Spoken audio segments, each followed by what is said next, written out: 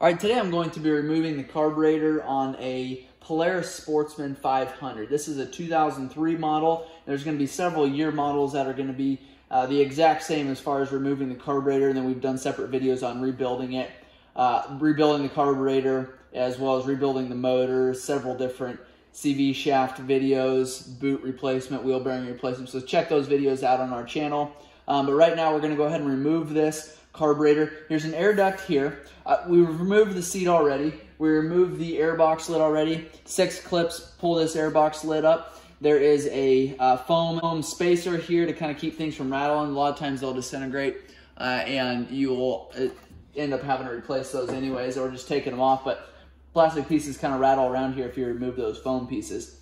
Your air duct here is somewhat in the way of doing this job, but you can do it without removing it. If you want to remove it, there's a clamp clear down at the bottom, and I can show you that at the end of the video where that is. Basically, you come in from the right-hand side of the four-wheeler with a flat screwdriver, loosen the clamp up, take this boot, pull it up like this. Now, you have to kind of have a little bit more play in the fender because you got to get it out from underneath of this. So, as you can see here, I'm not going to be able to pull that up like that. You remove the fuel tank cap, and then a lot of times you have to remove a couple fender bolts in order to pull this up far enough. Now I've kind of got things loosened up right here for me to remove this, and I just removed it so that you can see what I'm doing here.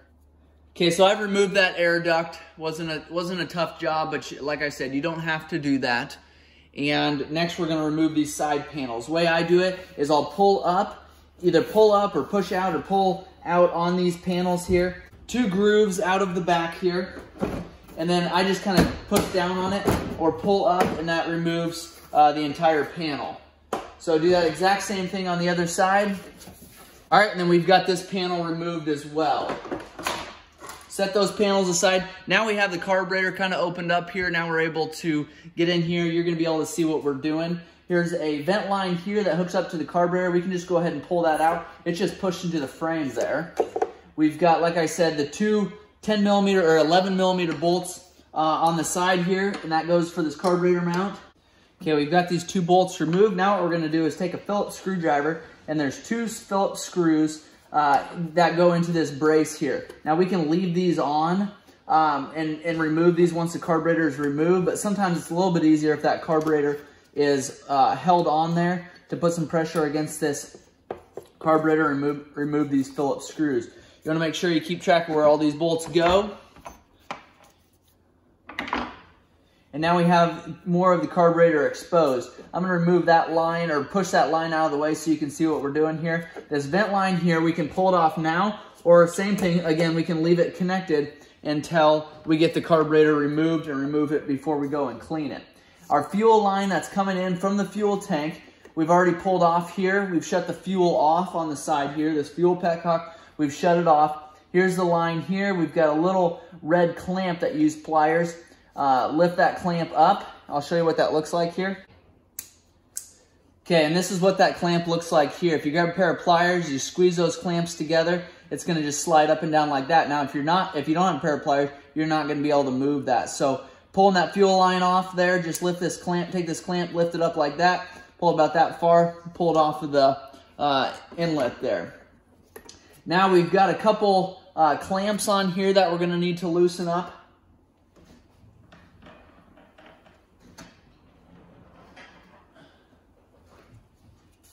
There's a clamp that connects this duct here. So there's a rubber boot that connects this duct here to the airbox and to the carburetor.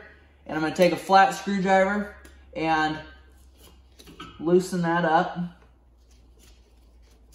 Now, I like to loosen these up quite a bit. You don't actually have to go and take them all the way.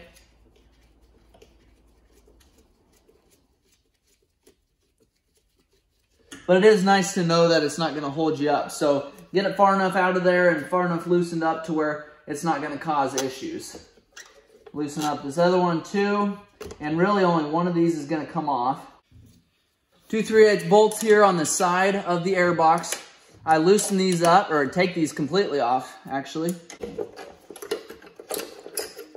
And we'll take and remove these. And all there is 2 bolts there. And now this air box is free. We can pull it back. We can actually set it aside if you want. There is hoses connected, so you can either remove these hoses or you can just push that air box all the way back. I'm gonna take, just so you guys can see a little bit better, I'm gonna take these hose clamps off here and remove these vent lines so that you guys can see better what we're doing. I'm gonna leave that one attached and I'm gonna set that aside just like that. Okay, now we've got the complete carburetor exposed there. Okay, so we have our fuel line that's going into our carburetor there, and we can just kind of push that out of the way. We've got our choke cable on this side, and we've got our throttle cable on that side. That's gonna be our next challenge. Next thing you're gonna wanna do is grab a Phillips screwdriver. A longer one is better because you gotta get in here, you gotta find a way to get in here and loosen up the clamp that holds that carburetor boot onto the carburetor. All right, so I grabbed a really long screwdriver here. It's about, I would say, 2 foot long. You wouldn't need to be that long, but long enough to come in here. You could do it with like a 12-incher or maybe a 10-incher. Come in here and there's a clamp in front of this carburetor that you need to loosen up. And same thing, you want to make sure that you're plenty loose. You don't want to take the chance of it holding up on there. So once you get that loosened up, you can grab the bottom of the carburetor there and you can just pull it out. Now you're not going to be able to pull it out very far, but what I'm going to do is pull it out far enough to where we can get to our choke cable. Grab a 12mm wrench. And it actually looks like our fuel line here is holding us up. So before we remove that choke, I'm going to remove this fuel line here. And this is actually a more of a vacuum line. It's fuel hose, same thing as fuel hose here, but it's the vacuum line, which is here. Okay, now that gives us enough room to get in here with our wrench and get this choke plunger off of here. 12mm, and it doesn't give you a lot of room there, but most of the time, once you loosen it up, even just a touch, you can take your fingers in and pull it out. Now we're able to pull our choke and our cap off of there just like that. Next thing you're going to do, I'm just going to lay that carburetor flat. You want to make sure you don't damage that throttle cable. Now what I'm going to do is take my Phillips, and because we're laying it flat on its side there, we got something to push against, because these little Phillips screws are sometimes a little bit of a challenge. Here's your idle adjust here, throttle cable coming in here. Take and loosen these up. Sometimes these are a little bit of a challenge. What you can do if they are not coming off of there is I like to grab a small pair of vice grips, just a plain pair of vice grips, but make sure they're small. A lot of times you can get that, get those on there. Most of the time they're not difficult to pull out of there if they haven't been removed before. But if they have been removed, a lot of times people over tighten them. So there's a little plate there, and then there's the screws. And then we've got a red O-ring here that seals up this assembly. And now there's a small boot on your throttle cable. Pull that out of the way. Okay, an 8mm wrench to loosen that throttle cable. Once we got it loosened, what I do is I'll take a pick like this, and your throttle, your butterfly here, if you take and turn that, you can kind of hold that cable out of there and pull up, and that pin will just slide right out of that groove there. Now we have this little brass clip here that holds that throttle cable on. Now we've got the end of the throttle cable that looks just like that. We can just take and unscrew this.